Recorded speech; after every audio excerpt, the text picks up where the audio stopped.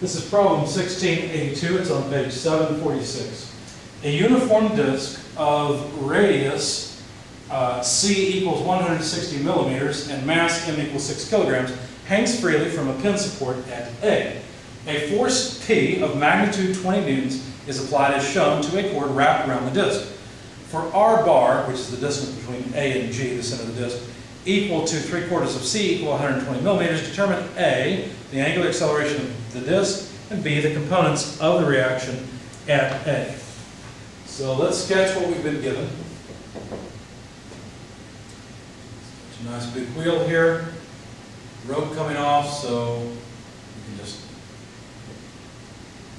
say P equal 20 newtons. Here's point G at the center. The disk is pinned to ground at A.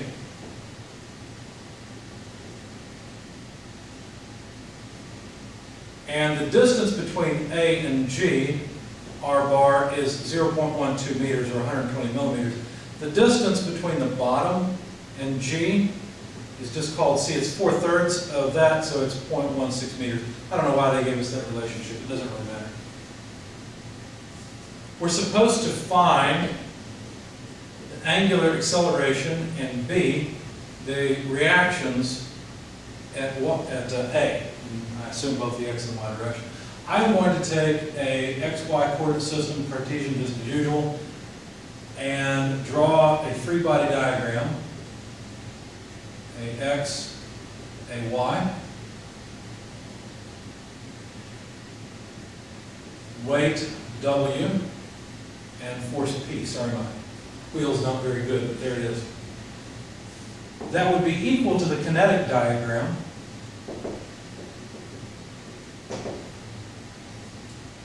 which is the wheel with its dynamic results, MAX, MAY, and I alpha. Now, something to note is that the moment of inertia of this thing, since it's a thin disk, is 1/2 mc squared. C is the radius, so we can just write that as mc squared over 2. And kinematically, there's a relationship between the angular acceleration alpha and AX. As a matter of fact, AX would be equal to R bar times alpha, which is this distance from the pivot point. You know that the acceleration at this point is 0, so the relative acceleration at this point is just a tangential acceleration. Because at this point in time, the thing's not moving. Of course, that would just be the tangential acceleration anyway. We're not worried about the vertical direction. I believe it rests, they said. Let's double check that. Hangs freely, yeah. Okay, so it's hanging freely. We just started this process. All right, let's start off by summing forces. Let's see. Sum forces in the y direction. Well, let's see. Or better yet, in the x direction. So AX is in the x direction minus P equals M acceleration in the x direction. Summing forces in the y direction, we get AY minus weight equals mass times acceleration in the y direction.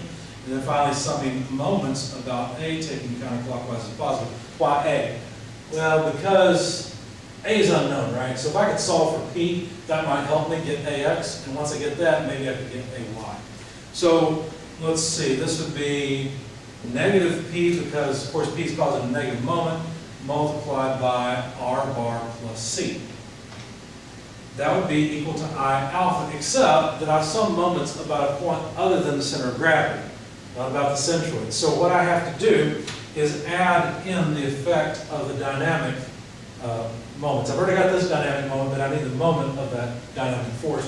So plus the distance from A, since that's the point I'm summing moments about, to G, where MAX is applied, is just R bar multiplied by MAX. Of course, MAY passes right through A, so does not appear in the equation. Now you'll notice that AX is the same thing as R bar alpha. So we could write the right-hand side of this equation as, let's see, I, which is MC squared by 2, plus MR squared, right, MR squared times alpha. So I guess we could pull the mass out too if we really want to. Let's put it in front. Okay, so now we should be able to solve for the angular, is that what we need, angular acceleration? Yeah, we've been given p, so let's solve for the angular acceleration. I guess we already have p here, so yeah, okay, yeah, this will work out. So get the angular acceleration first. If we solve for it, it would just be the left-hand side, negative p times r bar plus c divided by this term, m times c squared over 2 plus r, well, it's r bar squared, really. I don't know why they put the bar on it, but they did. And so I think now we're ready to plug in the numbers. So negative 20 newtons times r plus c, well, 0.12 plus 0.16 would be 0.28. We don't have to write both. The mass, let's see, did I jot down the mass? I did not, I forgot to. The mass is 6 kilograms. They must have given us that in the problem statement. Yeah, mass 6 kilograms. So let's throw that in, 6 kilograms in the denominator, times c squared. Well, c is 0.16 meters quantity squared over 2, plus r bar is 0.12 meters, and that has to be squared as well. There we go. So what units will we get? Well, a newton is a kilogram meter per second squared, so the kilograms go away. We've got meters per second squared times meters, and meters squared in the denominator, so all the meters squared will go away.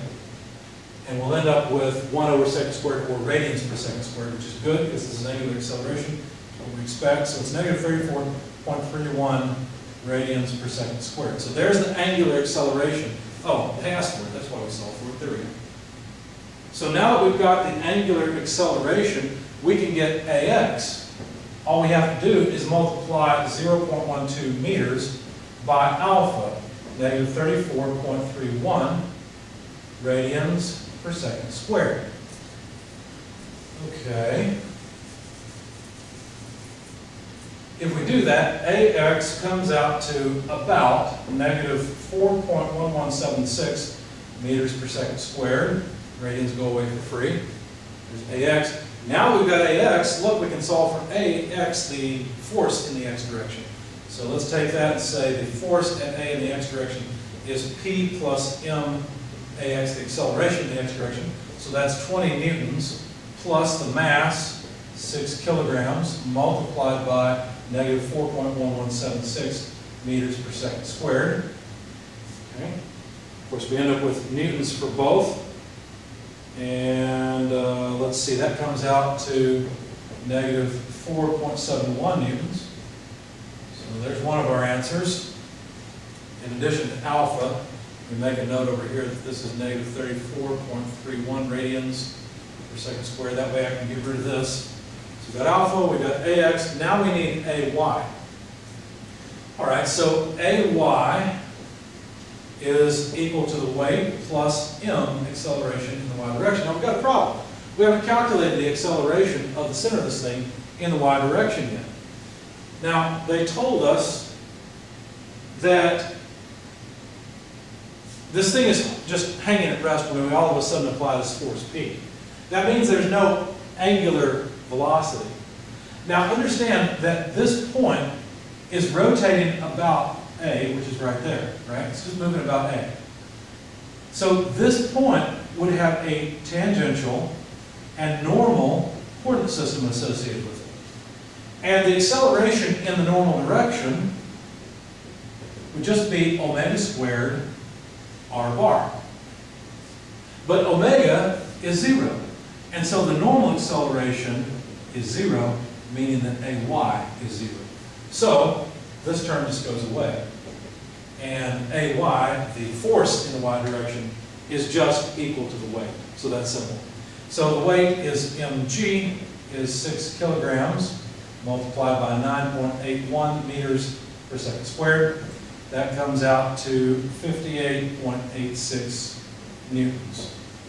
And so now we have successfully solved for the force in the x and the y direction at A, and we have solved for the angular acceleration of the body.